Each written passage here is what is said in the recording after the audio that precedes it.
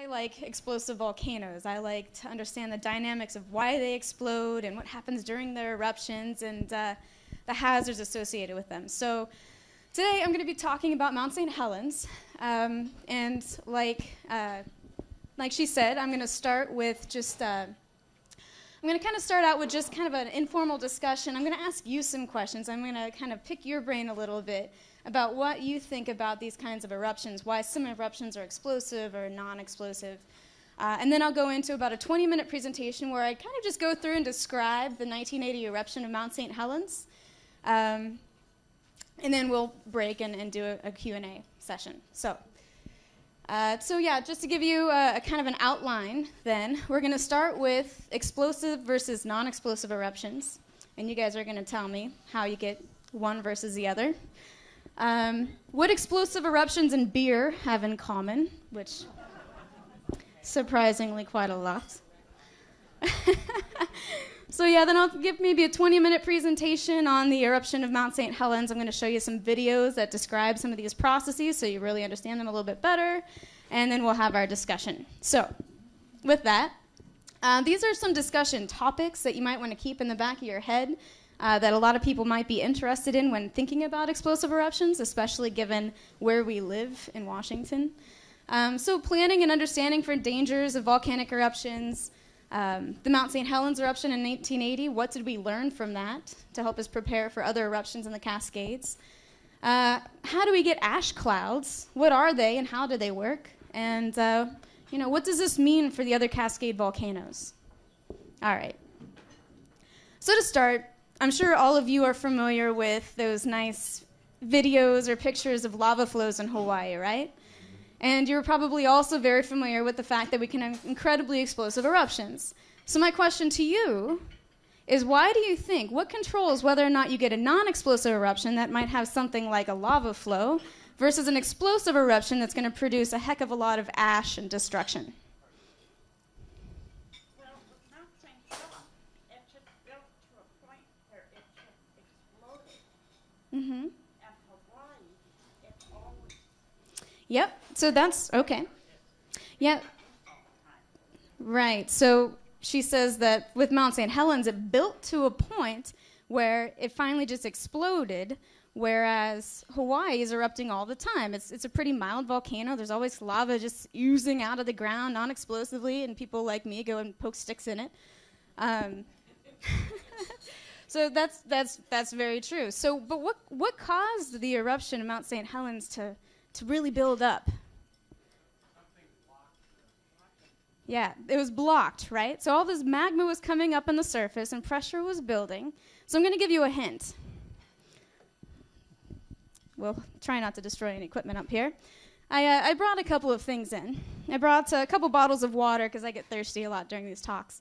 And so I went over next door and I got just a normal bottle of water here. And then I got some fizzy water. Sometimes I kind of like to have a little fizz in my water. So if we use the analogy of Hawaii is the normal bottle of water with no fizz, and Mount St. Helens is the fizzy water. So, sometimes I forget that this is water, the fizzy water, and sometimes I like to shake my other water, and I go to open it, and what happens? I didn't, right. So why? Why would this one? Carbon dioxide. Exactly. So there's gas in this, whereas there's no gas in that. So the exact same thing with volcanic eruptions. There's gas in these explosive eruptions, and that's why they're explosive.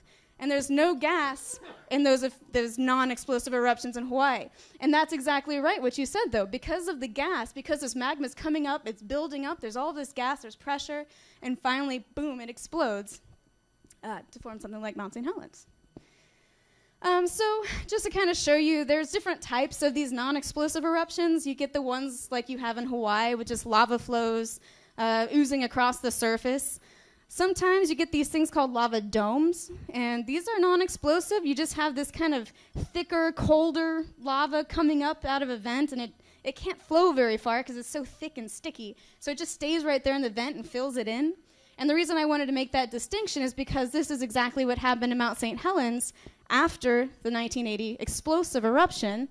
After that gas was let off, then this lava just kind of oozed up in the crater and formed this lava dome. So this is a type of non-explosive eruption. With explosive eruptions, then, you can get a range of styles depending on how much gas is in the magma. So if there's just a little bit of gas in the magma, you might get one of these really pretty fountains of lava kind of squirting up, and you might see people kind of walking up close to it with newspapers over their head, which is kind of a silly thing to do, but I've seen it.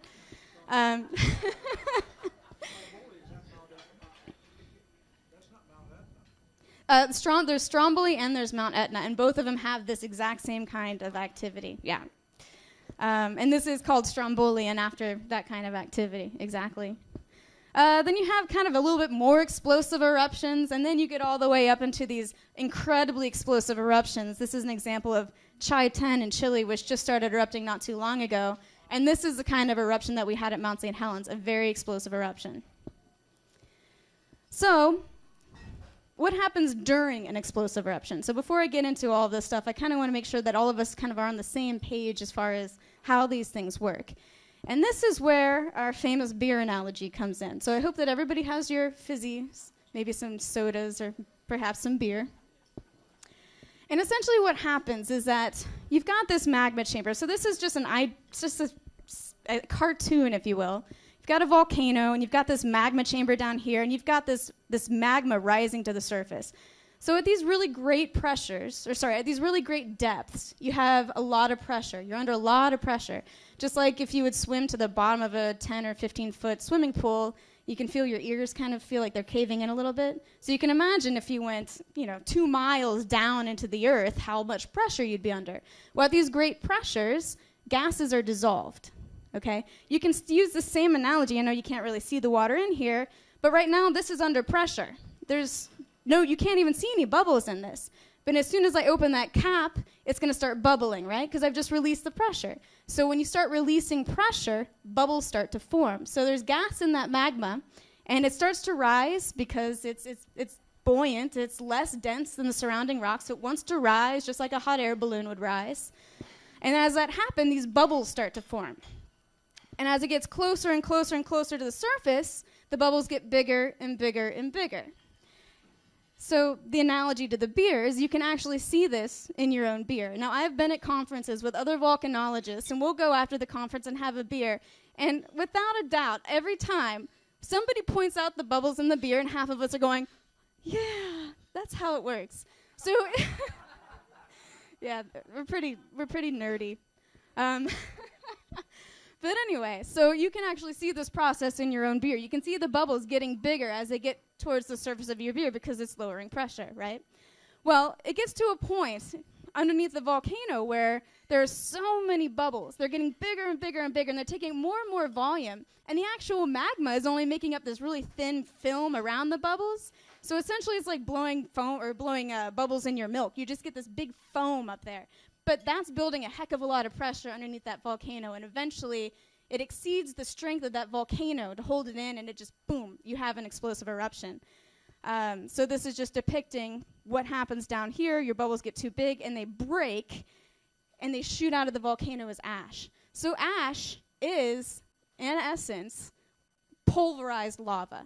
Okay, so if there was no gas in there, you would just have lava coming out, but because there's gas, it blows it into smithereens. So that's how you get an explosive eruption.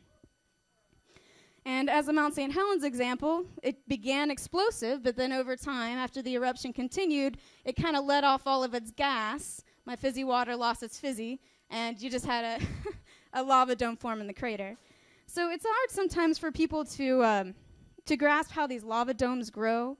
So this is just a time-lapse video of the most recent eruption at Mount St. Helens, just to demonstrate the difference between those explosive eruptions and the actual growth of a lava dome. Now, these things happen very, very slowly, and if you stand at the crater, you can't actually see it growing, but it can be growing quite rapidly. So let's see if I can get this thing started here. All right, so focus in on this plug. You see how it's starting to move up? So this is a lava dome oozing out of the crater, and it doesn't look very hot, but it is quite hot. It's maybe around 700 degrees Celsius. And you can see it gets a little steep, and then it collapses off. It migrates. So this is over a 2-year period. Yeah. So, yeah, kind of like a shark fin there.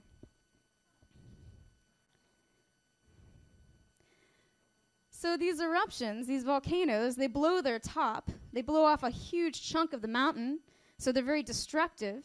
But then in the end, they become constructive because they start to build up a lava dome, which can build the volcanoes back up to their peaks. All right. So can anybody tell me what volcano this is? Shasta, Rainier, Adams. Did I hear St. Helens? This is Mount St. Helens. This is Mount St. Helens before the eruption in 1980, okay? Yep. So I believe this is looking from Johnston Ridge right here. And you see all the old growth forest down here. So my question to you now is, if you were a volcanologist and somebody told you that there could be signs of unrest at this volcano, there's some earthquakes underneath of it, it might erupt. How are you going to determine if this is going to be an explosive eruption or a non-explosive eruption? Yeah, there's a huge bulge on the side of it, and we're actually going to show that in a couple of slides when I get into the story part of it. But look for gas. Okay, so gases might be coming out, telling you that there's gas in the magma. Earthquakes. So these are all things that are telling you the volcano is going to erupt. So swelling, earthquakes, gas. But how do you know how it's going to erupt? We know it's going to erupt, but how? Is it going to be explosive or non-explosive? History. Excellent. Excellent. Yeah. So you go and you look at the rocks. You see what happened last time it erupted. And when you go look, you see that there are these mud flows. You see that there are these ash falls, meaning that it was explosive. And so if you look at the history of Mount St. Helens, you'll see that it's been dominantly explosive. Almost every eruption that I know of that ever started at Mount St. Helens was incredibly explosive. It's one of the most explosive volcanoes in the Cascades. So to figure out what's going to happen, you go and look at the history of it. You go see what happened last time, because most likely that's what's going to happen again. Past performance is a very good indicator for... Not like the stock market. Is that what you said? All right. So now I'm going to get into the actual presentation of this. And if you have questions or want to interject or anything like that during this, feel free. And then we'll take a break and we can have a discussion session. So as I said, question?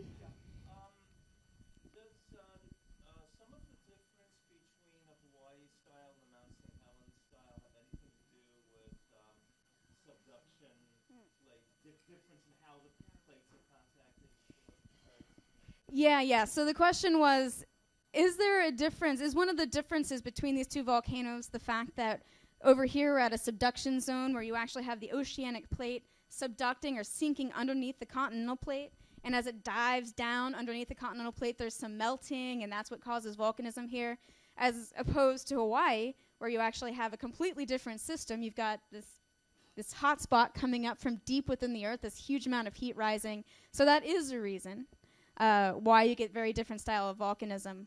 And if you want, we could get into that in great detail during the discussion. Absolutely. That is completely, absolutely. So the question was that, is there any way that you could use to predict what kind of activity you're going to get? And that, absolutely yes. In the Hawaiian-style hotspot, you've got something coming up through oceanic crust, which is only maybe 7 kilometers, 7 kilometers thick, very, very thin, versus the crust, which is full of water and silica and all these things that are going to contaminate that magma and put gas into it, in a sense. And the crust is 20, 30 kilometers thick. And so you get very different volcanism if it's coming up through the continental crust versus the very, very thin oceanic crust. And so that's absolutely a huge factor in this as well. So. When Lewis and Clark came out, they were told by the Native Americans of previous eruptions of St. Helens. I see it said the last one 1,200 years ago. So. Yeah, so he said, what's your name? So that was assumed the eruption Right. of 1780, 1790? Yeah, so exactly. So he pointed out that when Lewis and Clark came out here, the Native Americans at the time were actually telling them about past eruptions, and that's true. So when I say this current cone built in the last 2,200 years, I mean that in the last 2,200 years, there have been many, many, many eruptions. So what you see now has built very quickly in geologic time. So 2,200 years is very fast, but it's had many, many eruptions. So that brings us into our next slide here. So here are the Cascade volcanoes all the way up here from Baker down to Lassen in California. Here's Mount St. Helens. And over here, you've got all of them listed. And every one of these little volcanoes shows how many times each of these volcanoes have erupted. And so you notice in the last 4,000 years, Mount St. Helens has erupted a lot. Okay. It's by far the most active volcano in the Cascades. And it roughly erupts every 100, 120 years. It's pretty regular. Not all of them are regular, as you can see. We've got Hood here that's only erupted a couple of times, and we've got Rainier that's only erupted about 4 times in the last 4,000 years. So yeah, it was a good point. Is it true that Helens is stealing Adam's fire in the same line of latitude? Or is it the lava is the source of pressure is going to Helens opposed to Adams down further? Mm-hmm. So the question is, so Mount St. Helens and Mount Adams are right next to each other here. And the question was, is Mount St. Helens, how do you put it? Is it stealing Mount Adams' thunder? Well, that's a really good question. And if you look at the individual volcanoes, you see that they erupt different magmas, which would suggest that they have completely different magma chambers. So their magma chambers aren't connected. So you wouldn't really think that one of them is kind of relieving the pressure so that Mount Adams doesn't erupt, because they actually are 2 different systems. But yeah, that's a really good question too. Any other questions? So Baker's only erupted once? Yep, in the last 4,000 years. So Mount Baker then would have erupted prior to that to build up the current edifice or the current volcano. Mm-hmm.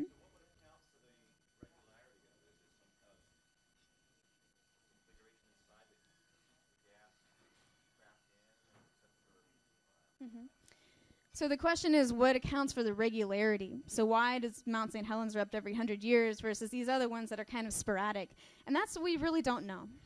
We really don't know. That's a very, very good question. And some volcanoes are somewhat regular, and some are completely sporadic, and you have no time frame as to when they erupt. It might have to do with how fast, it probably has to do with how fast their magma reservoirs can recharge. And what controls that? Could it be the same principle that makes Old Faithful so faithful? Yeah, so Old Faithful in Yellowstone is a geyser. It's a hydrothermal feature, so it's very close to the surface. And basically what happens there is the water becomes pressurized. So Old Faithful blows all of the water out. Water seeps back in. It becomes pressurized. It gets to a point where the water's boiling, and it vaporizes and explodes, and Old Faithful goes again. So that's pretty regular because of the pressures and the way it's kind of constructed, that it takes so long for that water to fill back up, reach the boiling point, get under that pressure, and then erupt again. So that's more of a surface process, whereas these things are going on miles deep. So probably not the same thing, but maybe conceptually, yeah, potentially, yeah. Okay, so I'm going to go on with this presentation then. Oh, one more question?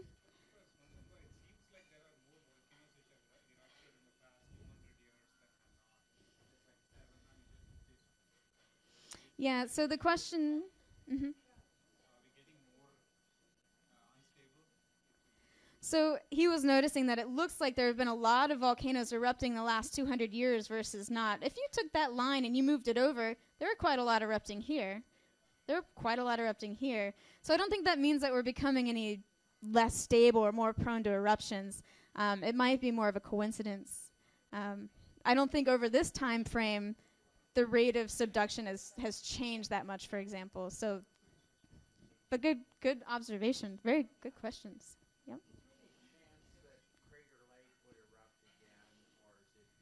Crater Lake down here in Oregon. Last erupted, well, not in the I don't remember when it last erupted. 6,000 years ago, wasn't it? Yeah, so the huge eruption of Mazama. Yeah, that'll erupt again. That system is not dead. None of these volcanoes are extinct. All of these are dormant. Some of them are, well, actually, a lot of them are considered active volcanoes, even though they are not currently erupting. But that will erupt again.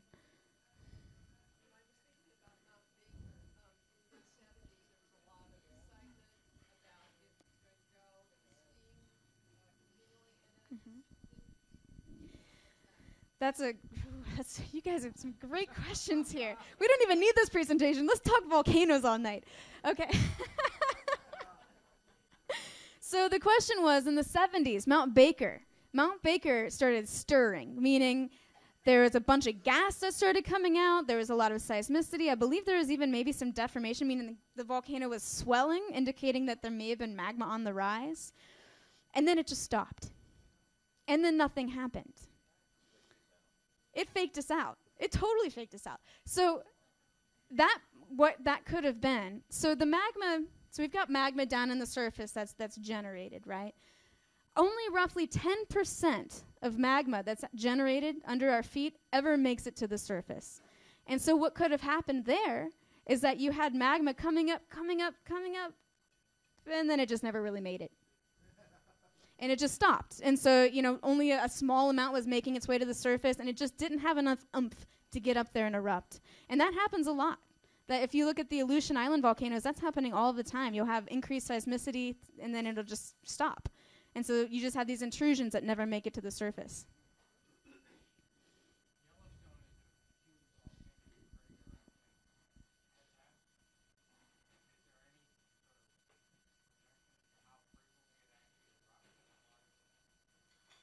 Yeah, so Yellowstone, one of the volcanoes that's near and dear to my heart, Yellowstone is a scary beast. Yellowstone, the kinds of eruptions that you get at Yellowstone have a special name. Super eruptions, right? They're mega colossal eruptions. That's actually a term, mega colossal, okay? They dwarf. Mount St. Helens would be a pinprick compared to one of those eruptions. So Yellowstone is a very different system. It has a much, much, much bigger magma chamber sitting underneath of it, so it takes a really long time for that magma chamber to build up. And it seems to have erupted explosively every maybe 650,000 years. And that's where you have those, you're gaping, you erupt so much magma that you leave a huge void in the subsurface under the ground, and it collapses in on itself. And so that creates that 8-mile wide caldera that you have at, if you're in Yellowstone National Park, you're inside a volcano. You don't even know it because it's completely collapsed.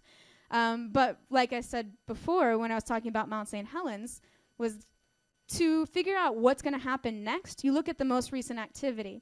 And 600,000 years ago, that volcano erupted explosively with one of the most explosive eruptions on our planet. But since then, it's erupted many, many, many, many times with small, small eruptions, just lava flows in the craters, some small explosive eruptions. So if Yellowstone erupts again, it will most likely be a smaller eruption. However, that being said, a megacolossal eruption is probably in its future eventually. But there are a lot of things that we don't understand about that system. So I'm going to go on to the Mount St. Helens story, because I don't want to keep you guys here till midnight. And then we can continue this great discussion. Okay, so here we are. First, I'm going to talk about the awakening of Mount St. Helens, how it started to stir. And before that, you guys are pretty familiar from this discussion about how we monitor volcanoes, right? So this is just kind of a cartoon of some volcanologists out here. So if a volcano starts to stir, some things happen. If there's magma moving in the under the ground, it's movement. It's moving up. It's going up through fractures. It's moving. Any movement is going to cause an earthquake. And these earthquakes aren't something that we can feel, but our seismometers can feel them. They're very tiny, but you have increased earthquakes underneath a volcano if there's magma moving. You also have higher gases coming out of the volcano. So if magma's coming up and it's got gas in it, some of that gas is actually able to escape, and so you might have an increase in your gas emissions at the volcano. And so you can monitor that with these kind of special equipment or looking at the water. And then also, you have deformation. If you have magma coming up into a system, well, it's going to swell. It's like putting water into a balloon. It's going to deform. It's going to swell up, which is exactly what happened at Mount St. Helens. So these are the ways that people monitored the eruption. So the unrest, I should say. The awakening of the volcano started with earthquakes. These started back here in March. So in early March or mid-March, all of a sudden you get this kind of a little increase in earthquakes, and you get a little bit more earthquakes, and then bam, you're getting a lot of earthquakes. Their seismometers, the seismographs were just completely black with earthquakes. And so very rapid increase in earthquakes. The first explosion happened in March. So the big eruption happened in May, but there are some explosions before that. March through April, you had these steam explosions, which are similar to the old faithful type of explosions. And what's happening is magma is moving to the surface. It's not quite to the surface yet, but there's water in that volcano. There's just groundwater, normal water sitting down in the cracks of the volcano. Well, it gets heated up very quickly when that magma is rising towards the surface, and essentially you vaporize it, and it causes these small steam explosions. And so you had steam explosions, and this is very common before a large-scale eruption. So you had these steam explosions, sometimes called phreatic explosions, for a couple months leading up to the eruption. Through up to May, intensity of the earthquakes increased, the steam explosions increased, and 10,000 earthquakes were recorded through mid-May. That's a lot of earthquakes. And you can see here this picture, there are all these fractures in the flanks here because of the earthquakes and because of the steam explosions. No. Yeah, so hikers and climbers, were they still going up? No, at this point, the mountain's closed. Closed for business until further notice. So fractures potentially also due with the swelling of the mountain, sure, yeah.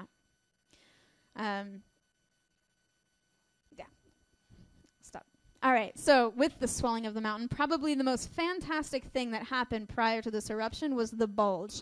Now, let me point out how special this is, because usually when I'm talking about volcanoes swelling, I'm talking about millimeters, maybe a centimeter over time. This thing grew at 5 feet a day.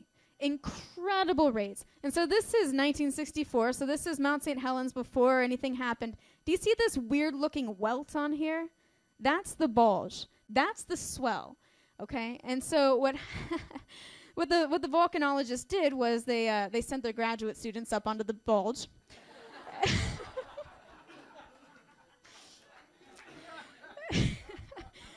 And they put a mirror on the bulge. And then they come down here and they stay at a safe distance, and they shoot a laser at that mirror. And that can tell them how far they are from the mirror. Well, the next day they go back and they shoot a laser to the mirror. And the mirror's gone. It's gone. It's nowhere to be found. I mean, remember, these things are only supposed to be swelling millimeters. And so, they're like, well, who the heck would go up there? So they, of course, send the graduate students back up there to get the mirror, put the mirror back in. And when the students got up, they saw, and I don't know if it was the students, it probably wasn't students, but when the volcanologists went back up there, they saw that the mirror was there, but it was moved like several feet. And so they realized, oh my gosh, this thing, there's no way, this has got to be wrong. So they started recognizing that the movement of the volcano was so much, the swelling of the volcano was so much more than what they're used to seeing. And indeed, it was swelling. Here's a better picture of it here. It was swelling at 5 feet a day, and over the, between the time that it started and the eruption, it actually grew 460 feet. So this is an enormous amount of swelling. Yeah, question?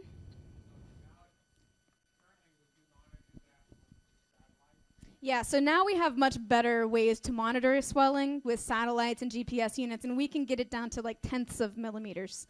So now we have much more sophisticated techniques. But this eruption is one of the best studied explosive eruptions of all times, and because of it, we know so much more about this kind of system and how to monitor them. All right, so along with this swelling, what do you think is happening to this volcano? It's becoming pretty unstable, right? I mean, you're moving this rock pretty quickly, and it's becoming very, very unstable. It's becoming oversteepened. So this continues to swell until May 18th. So the morning of May 18th, beautiful, clear day. How many people were here and remember the eruption? It's fantastic. If you guys want to share your experience during the discussion session, I welcome you. I'd love to hear your experience. So that might be an interesting talking point as well. So what started this particular eruption? The eruption didn't start because the volcano finally built up enough pressure that it exploded. What happened was there was an earthquake. There was a tectonic earthquake, so a bigger earthquake than associated with normal volcanoes. There was an earthquake somewhere deep underneath the volcano. And because that bulge was so because the volcano was so weak because of that bulging, the volcano collapsed. Okay, so what we have in this diagram here, you see that this red stuff is this intrusion of magma. So the magma is coming up, a lot of it. It's getting stuck under the volcano. It can't get out, and it swells, building up pressure, weakening that volcano. You have an earthquake. That weak part of the volcano slips right off. And what happens, so here's kind of a diagram. You can see it slips off in these 3 gigantic slide blocks. And it exposes that magma. As soon as it exposes that magma, it would be like me shaking up this pop and opening it and spraying myself. I mean, you just you really rapidly release all of that pressure, and boom, you get a huge explosion.